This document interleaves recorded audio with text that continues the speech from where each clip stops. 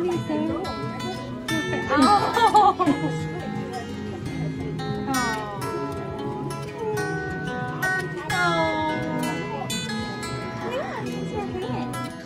So what do you think baby crane number 2 is going to be? I think it's going to be a boy. What do you think baby crane number 2 is going to be? I think baby crane number 2 will be a boy.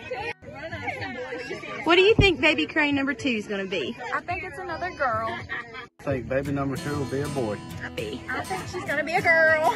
Okay, I think it's a boy. Baby crane number 2 is going to be? I think it's going to be a boy.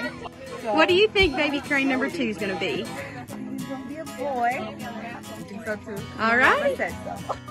Do you think baby crane's going to be a boy or girl? You don't know? Do you think it's going to be a boy or a girl, Savannah? Uh-huh.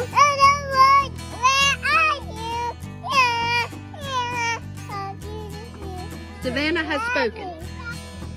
What do you think baby crane number 2 is going to be? Boy. I think it's going to be a boy, but let me say one thing. I was wrong last time, but actually no, I just second-guessed myself. So regardless, I love you no matter if you're boy or girl. I don't really care just as long as it's healthy and happy. Boy. Oh, no. Boy. Do you think baby crane's going to be a boy or a girl? Man, all of us say girl. I think it's a boy.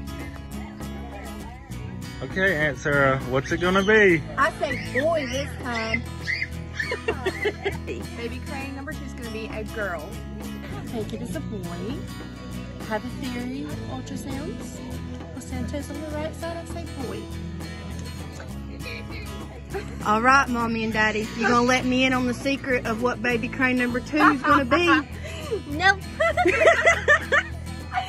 So this time we decided to find out first, and it's kind of been really fun, like hiding it from everybody, especially our moms, because they've been going insane about it. So, but yeah, so we done early blood work and then had a double check last week with an ultrasound just to make sure it is what it was. So we know, but nobody else does.